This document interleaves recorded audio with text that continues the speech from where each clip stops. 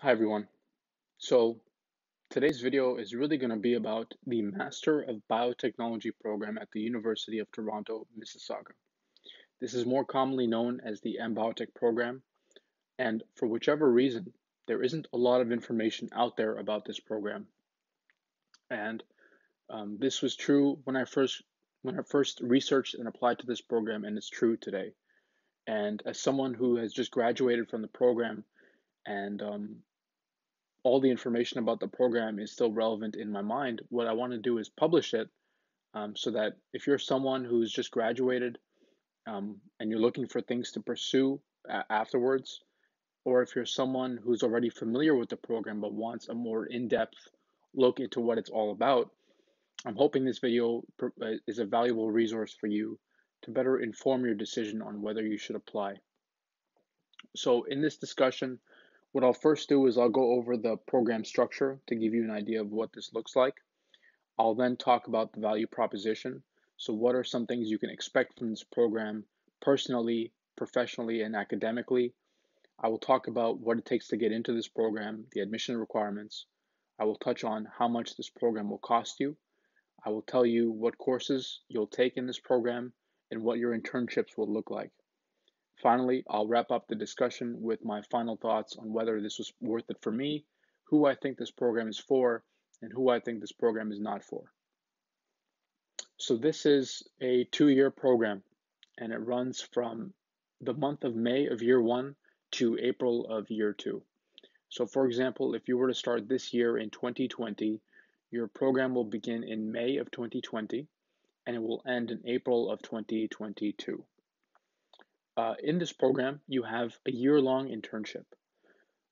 So for example, if you were to start in 2020, your year-long internship would run from January to December of 2021. Um, Throughout the program, you're taking courses. You have one semester in the middle that's a semester where you're not taking courses. So, for example, um, when you first start in May of 2020, from May to the end of the year, you are in courses as if you were in an undergraduate program. They're in the day, they're in the evening, and they're pretty often during the week. Um, During the internships, so from January to December of 2021, you'll have courses in the evening, maybe once or twice a week. In the middle of that year, you have the summer semester off, so you're just working. And then in the last 4 months of the program, from January to April of 2022, you still have evening courses. The morning slots are left open if you are continuing your internship with the company or if the company has offered you a full time job. So that's the scheduling. There are two streams in this program. There is now the biopharma stream and there is the digital health stream. The digital health stream was introduced this year. What's different about it is that it's a smaller group of people. About 10 or 12 students get accepted into the stream, and it's more focused on technology, modern technology, in the way that it applies to biotechnology and healthcare. So, from what I've seen, the students in this course learn some programming, they learn some analytics, they learn statistics, and they also benefit from an internship. And I think the internships themselves are also more catered towards digital health. Prior to this year, um, m.biotech only had the one stream, which was the biopharma stream. This is the traditional m.biotech. This is where you do your courses in science and business, and you also have your internship. The biopharma stream has about 40 students. So collectively in m.biotech, every year has about a 50 student cohort. So now I'll be talking about the value proposition. I think there's um, three categories of value that this program offers. I'll start with the academics. So you learn a lot about science in the way that it's applied in a business setting. And I think um, it's a whole other field of science that people haven't really delved into in a traditional undergraduate program. So it's definitely very interesting. And if you're someone who's got an entrepreneurial mindset and who has the science education, I think it's going to be a very interesting path to go down to see how people make money using science and all the intricate details that are that are relevant in that sphere. Those are all things that are taught to you in the courses offered in m.biotech. The second is in the realm of personal development. The thing about this program is that you work in teams a lot and you give a lot of presentations. So your ability to speak publicly, your ability to receive and give criticism, and your ability to work in a team with the same people for a very long time, all of these skills become honed in this program, and it's something that's gonna stay with you for the rest of your life, I think. And they certainly they come very handy, especially in the professional world, and even outside the professional world, where you are at another level when it comes to doing these three things: working with people, speaking publicly, and receiving and giving criticism, constructive criticism. So I think in terms of personal development, those are three key areas where this program will help you. Lastly, and most importantly, is the internship. Everyone is in this program for the internship. There is no other program that offers you the kind of internship and work experience that m.biotech does. There are other biotechnology programs available in Canada. These programs differ in the length of the program and also the quality of the internship. My personal opinion is that out of all the biotechnology programs available in Canada, m.biotech is the best one. The internship is in the pharmaceutical industry for the most part. This is an industry that's very difficult to get into. There's a lot of industry specific knowledge you need before entering the industry in order to even function. And without a program catered to giving you that information, it's very hard to find yourself in the industry. So it's certainly a stepping stone into the industry. It's a shortcut into the industry. And I think that's very, very valuable, especially if you're someone who knows you want to go to the pharmaceutical industry. This is a direct, guaranteed path in that direction. So that's the most important value proposition of the program is the internship. And I'm going to get into that in more detail later in this video. So in order to get into this program, there are a few requirements, obviously. And what I'll do is I'll simply walk you through the main components in order to get admitted. So what they look at is the last 2 years of your undergraduate degree. Your undergraduate degree has to be in any area of the biological sciences, chemistry, or related fields. And in those last 2 years, you need a minimum 75% average, which is a B. Although in the incoming students, so people who have been accepted, they've had somewhere between 83 and 85% average in the last 2 years of their program. So that's one component. You also need 3 letters of recommendation. You need a letter of intent, which is like your personal statement, and you'll have to submit a resume slash CV. So that's the application package. Once you've submitted that, they call you in for an interview. I'll make a separate video. I can make a separate video on what the interview looks like if someone is interested. If you do well in the interview, they will then call you back and you're in the program. So those are the admission requirements for domestic candidates. If you're international, I think there are some additional requirements you may have. I can't personally speak to those right now because I'm just not familiar. But what I would do is if you look up m.biotech admission requirements, international applicant, you'll find a web page where those are listed out in pretty good detail. So those are the requirements. It's typically based on your grades and your letter of intent.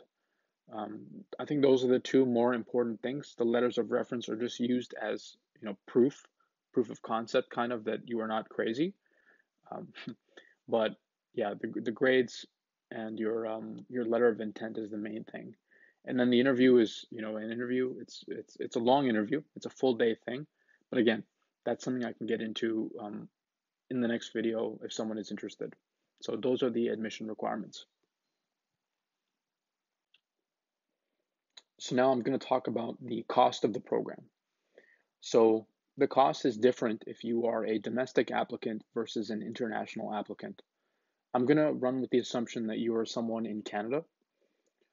You're a Canadian citizen. So you'd be a domestic applicant, and the price you would pay for the program over the course of 2 years is $40,000. It's $20,000 per year.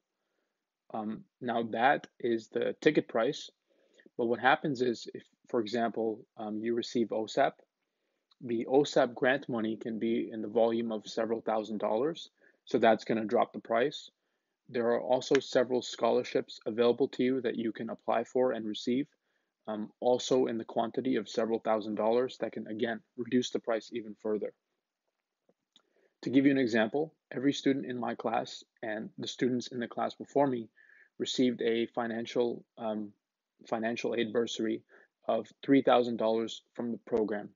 I don't know why they gave it to us or what the rationale was, but this was just something we received. Um, so in terms of affordability, I think it's affordable. In my case, I received several thousand dollars worth of OSAP grants in addition to the $3,000 financial aid bursary. So the total cost of my program was somewhere, much less than $40,000, which I think for a master's degree, if you compare to other countries and other schools, it's on the more affordable side for a degree.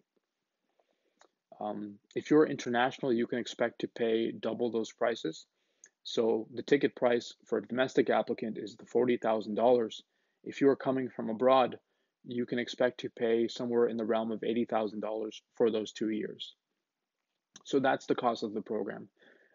That being said, the internship is paid, and I'll get into more of that later. And I think it's interesting to know that when you walk out of this program, you're in a better financial position than you might expect to be. And again, I'll touch more on this when I talk about the internships near the end of this video. Okay, so now let's talk more about the courses in the m.biotech program. So I'm not going to walk you through every single course that we have taken, but what I'll do is I'll kind of walk you through the buckets that they fall into to give you a general idea of what categories you can expect to be taught. So um, I'm going to run through this list of categories, and then I'll touch on some of them in more detail. So you have science labs and science lectures. So this is predominantly in the first semester of the program, from May to September. That first summer semester, you're going to be primarily in science labs and science lectures. Um, this is the only portion of the program where you have science labs. After this, you're done with labs, um, possibly for the rest of your life, which for some of you is a hallelujah. It was certainly a hallelujah for me. You also have courses in accounting. You have courses in finance, marketing, economics, and innovation. A lot of these are very interesting courses. Some of these courses are entirely like discussion based. So it's kind of like the Socratic method, which is good. It's not always just the teacher writing stuff on the board and you copying it down and doing tests. It's much more engaging than that, and that was really refreshing for me to see.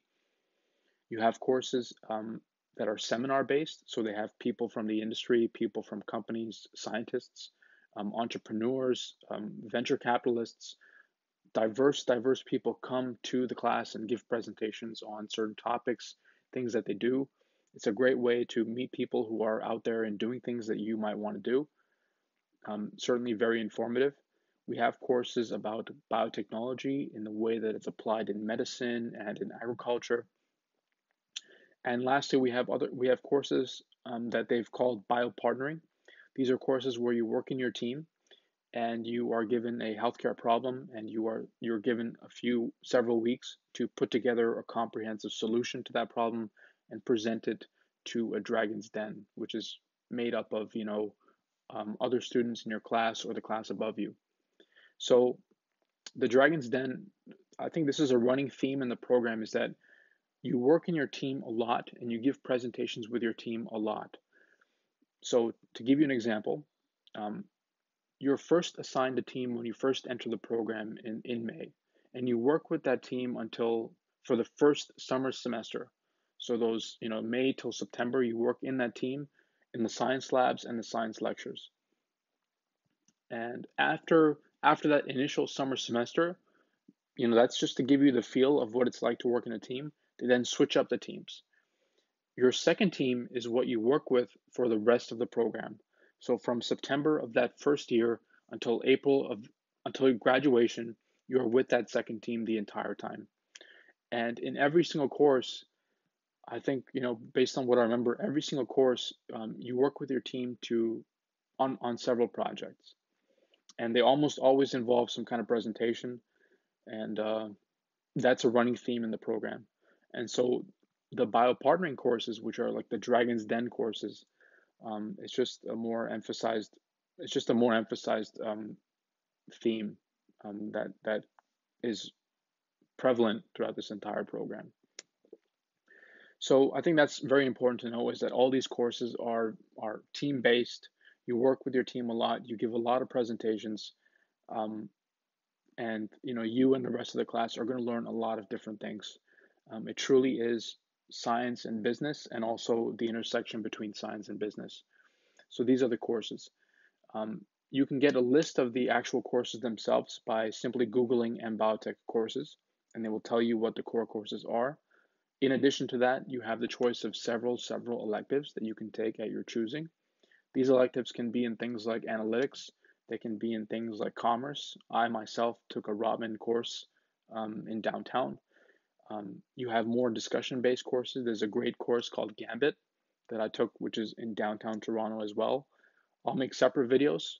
If people are interested, I can delve more in detail into these courses and whether they're worth it, and what they look like. But certainly the education you receive is diverse, it's varied, it's very engaging, and you can expect to learn a lot of different things in this program that you would not have learned in any undergraduate program, that's for sure. Okay, so now let's talk about the internships. Um, this is the main part about the program, and everyone who's in this program is in it for the internship, and that's a good thing. There's not a lot of programs that offer you the kind of internship and work experience that m.biotech does. So what these internships look like is, um, what I'll start with first is how you get the internships. So the way they do this is that there's a application period in which there's a first round and there's also a second round. And these occur in the fall of the first year. So this would be like the first October, first November when you first start the program.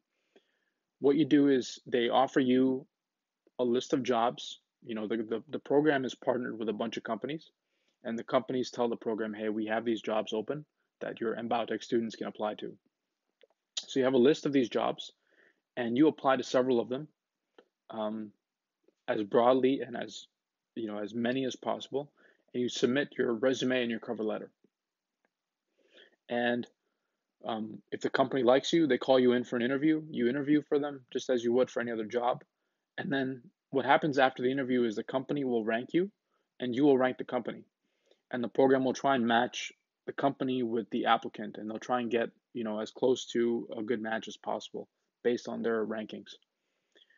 In the first round, between 25 and 30 of the 40 people will match, and the remaining 10 or 15 people will match in the second round.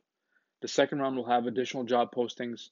They'll have job postings that weren't filled in the first round, and almost everyone gets matched in the second round. You do have an oddball here or there where one or two people don't match in the first or second round, but from what I've seen, these individuals typically match before it's time to start the internships in that first January. So the internships, in terms of what they look like, the majority of them are in the pharmaceutical industry. So, and the ones that are not in the pharmaceutical industry are in firms or agencies that work with pharmaceutical companies. So no matter what, you're going to be linked to the pharmaceutical industry. The categories that these internships fall into are very diverse. You can have things in marketing, you can have things in finance, regulatory, medical affairs, medical information, data analytics, um, market access, sales, even sometimes.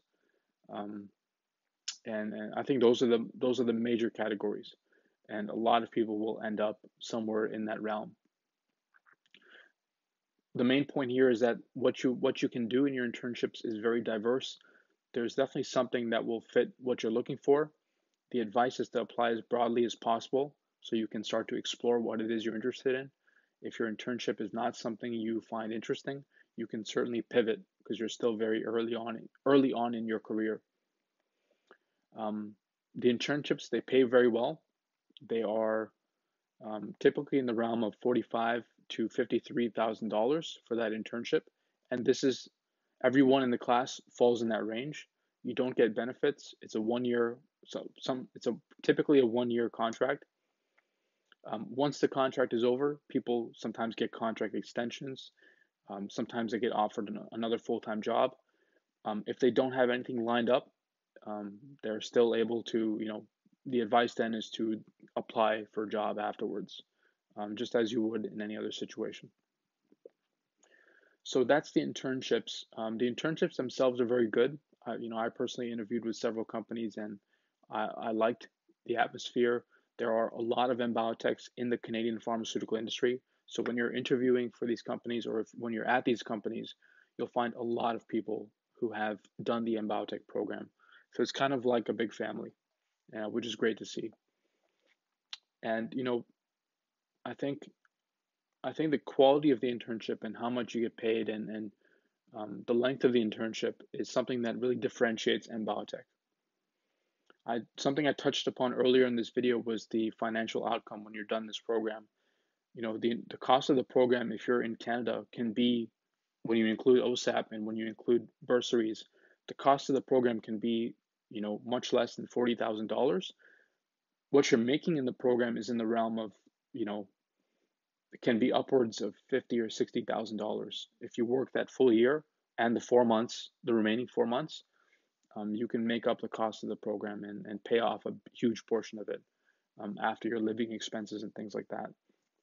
So, from a financial, practical perspective, the internship is the thing about the program. It's a great way to get your foot in the door into the pharmaceutical industry. It's a hard industry to get into. It's a tight-knit industry, so there's a lot of networking involved, which is good. And yeah, the internships have been great. And if you want to read more about the internships and what some of my experiences have been like in the industry, I recommend you head over to my blog. I'll put the link in the description, and you can read more about what my internship has looked like. I personally was at Astellas Pharma. It's a Japanese multinational company. They have an office here in Canada, and that's where I did my internship in data analytics and then in market access. So you can read about that on my website. Otherwise, in a nutshell, internships are very good. They pay well. It's a full year. You learn a lot. You become very connected in terms of your network, and it's just a very, very rich learning experience, and it's a great way to start your career. So now let's talk about the final thoughts. Do I think this program was worth it? I think it's worth it for some people, and it's not worth it for other people. For the former, I think if you're someone who's looking for something to do after you're undergraduate, and you want something more than just a PhD or a master's, which are science-based, and if you don't want to do medicine, for example, or pharmacy, and you do really have that business mindset, then this is for you. I think this program is for you because it's going to satisfy that craving for business education and business experience, but still keep you in touch with the sciences. And that was my situation. I did my bachelor's at UTM, the University of Toronto, Mississauga, and I had the Bachelor of Science, and I had an interest in business, so I went to m.biotech, and I think it really scratched that itch for me.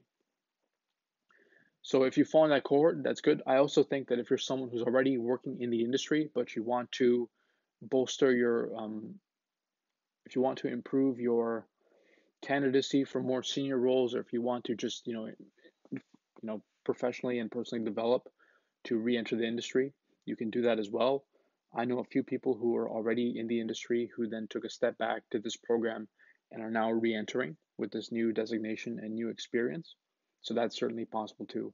So I think if you fit in those two cohorts, this is a program for you.